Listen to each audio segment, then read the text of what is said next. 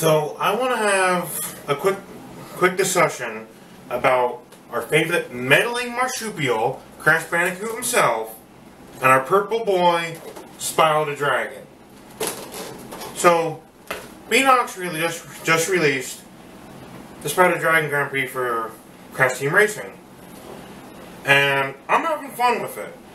Now, there are some good things, a lot of good things about this Grand Prix. And yeah, I know the game had a bit of controversy recently with the ability to buy Wumpa Coins and the Nitro gauge situation where you can fill that up after the Grand Prix has ended, but that's not important right now. So the Spyro the Dragon Grand Prix so far has been a lot of fun for me, and I got Spyro the Dragon as quickly as I could. I went straight for that purple boy. I needed him. He's amazing. Yes, he's a speed character. I could care less about that, but I know some people that is very important to them. And if that's what you want to do your thing. Play the game the way you want to play it. I got no problem with that. Personally, for me, he could have been any character class in the game, and I would have been happy with him. But hey, I guess it makes sense. I mean, he's a dragon, and he's the main character of the Grand Prix. And I'm not 100% certain, but so far I think every main Grand Prix character has been a speed character. Now, I'm not 100% certain on that, so yeah, I'm not entirely sure. Anyway, like I was saying, the Spyro the Dragon Grand Prix is pretty nice. I mean, the main menu alone has been redone for Spyro the Dragon himself. On the main menu, I'd show you some footage, but I don't have any recorded. And, I don't know. It's a PlayStation 4 game.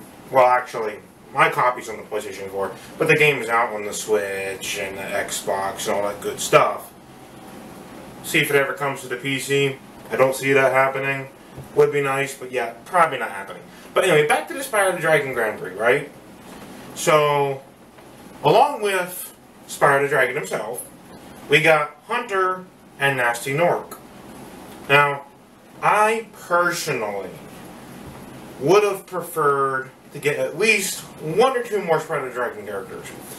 But it seems that Grand Prix going forward will be three characters each. So, unless that changes, it could not be that way for every single one. But back in time with 3 characters, Spyro Circuit or Spyro Grand Prix, whatever you want to call it, 3 characters. The only one that was more than 3 was the Nitro Tour. And that might have only been because they really wanted to get the Nitro Squad, aka the original Trophy Girls, into the game as playable characters, which that's amazing. I love that you can play as them. And yeah, Tana's there too. That's alright. But hey, as far as I'm concerned, as long as we got Amy in the game, I'm happy. But that's beside the point. So Spyro and, well, it's the Spyro and Friends Grand Prix is what it's called.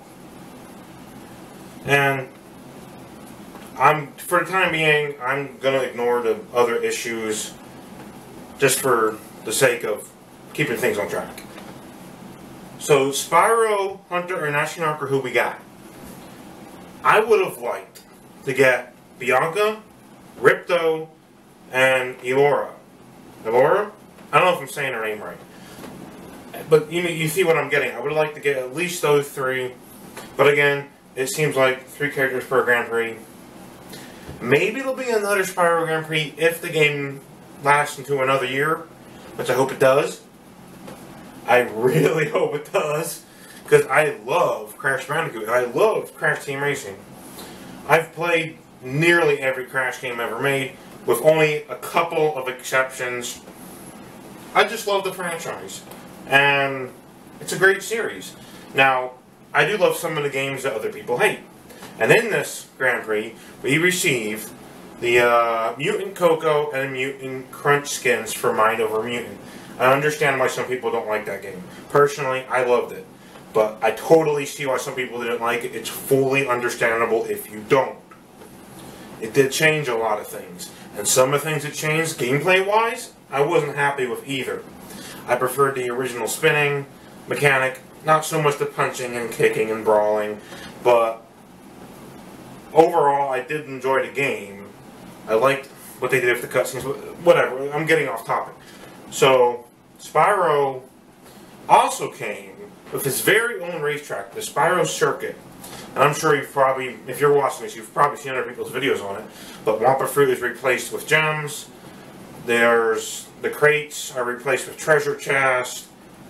There are even firework crates on the track, which I haven't seen anyone talk about that yet. Maybe they have, but I haven't seen anyone talk about it.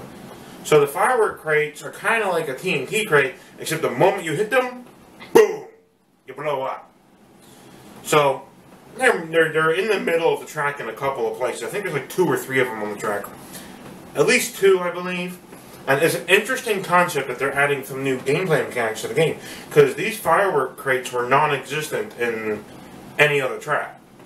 There's never been a hazard that just blows you up like that. There's been a lot of different hazards in these games. Fire, electricity, things that can just completely smush you up. But this is kind of new. The firework trap, very interesting. And we'll have to wait and see if they do others. Perhaps if they do a Halloween update, we could get a bat version of it. Say you hit a crate and bats swarm all over you. Well, that's an interesting idea. We'll have to see if they do something like that. I don't think they will. This is probably just a one-off thing for the Spyro Circuit. We'll see how that goes. And moving right along, Hunter. Hunter in the game, his victory animation, pulls his bow and presumably hits a chicken. Not really sure, but he hits something. He got a nice little animation at the end. I'm still working on unlocking some of the other stuff, but I have to say, I don't really... I mean, I would rather the Mutant Coco and Mutant Crunch skins actually be called Mutant instead of Evil. Yeah, technically it made them evil, but they were being mind-controlled by Cortex and mutated via the NV.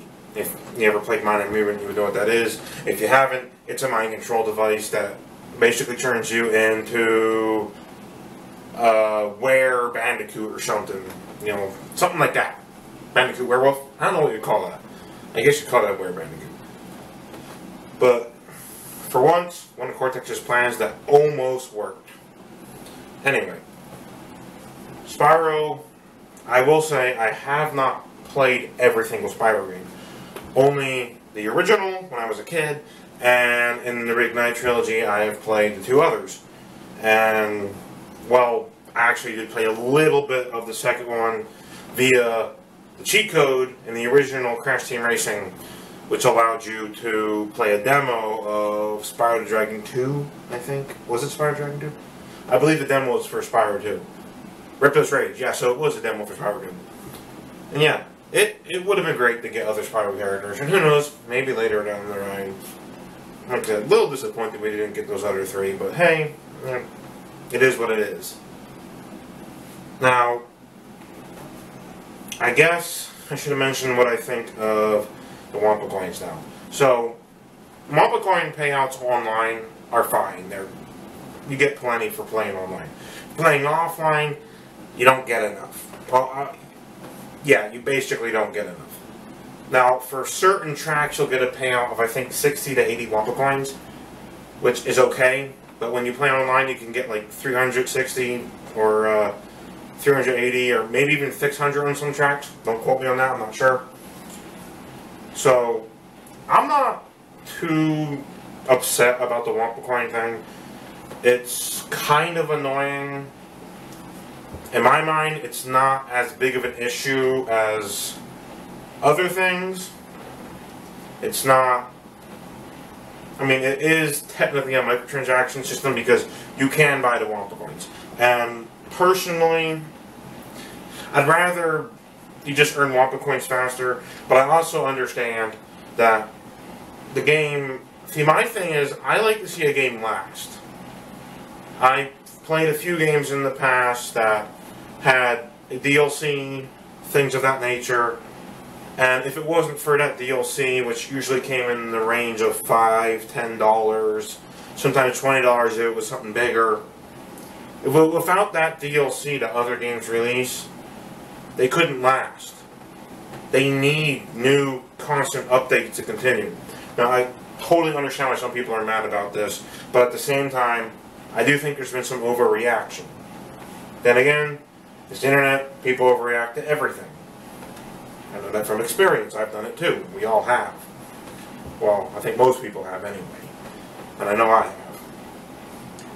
Now, the Wumpa gauge, being able to fill it up after the Grand Prix ends by paying for it with Wumpa Coins, yeah, that's fine. That's fine. As long as it doesn't bump you up in the leaderboards to get the champion card. Now, I don't have the champion card. I could care less about it, because there's plenty of other cards in the game. Now, it is a nice looking card. It's a Lamborghini. And, you know, Lamborghinis are nice. But even though I've been playing since the PlayStation 1, I know I'll never get in the top 5%. But I'm also not mad about that. There's so much other content in the game, I don't really care if I never get that card. It's kind of like how, even in the original game, I never got Dr. Entropy. Well, not without Chico's.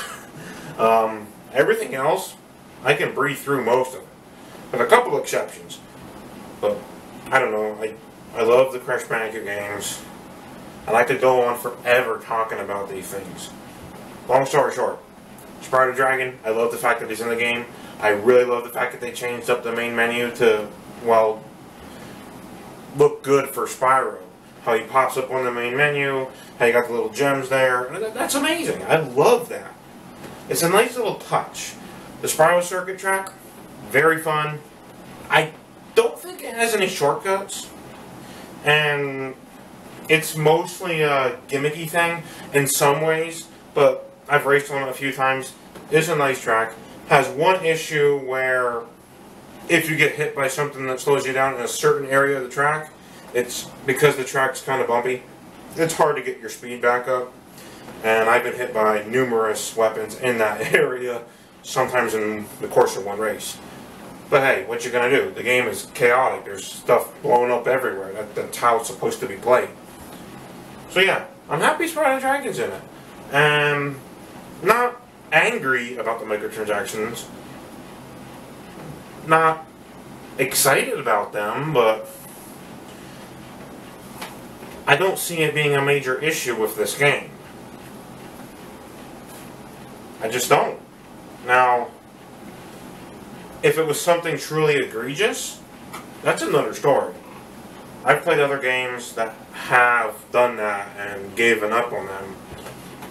Star Wars Battlefront 2, I wouldn't even buy that until they fixed the progression, which they did, and I bought that after they fixed the progression. And then there was, I played Payday 2 back in the day, and that had a major microtransaction scandal at one point.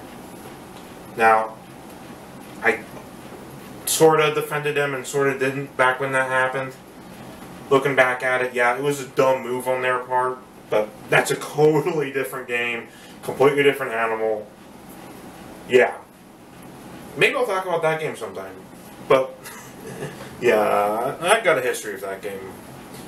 With Crash Team Racing, Crash Bandicoot, I got an even bigger history of that, with that whole series. I remember playing back in the original games. They were some of the best things ever. I love them. Oh, and I can't believe I didn't know about the Crash Bandicoot cartoon intro until recently. If you've never seen that, look it up. It is pretty cool. Alright, well, that's just what I think of it.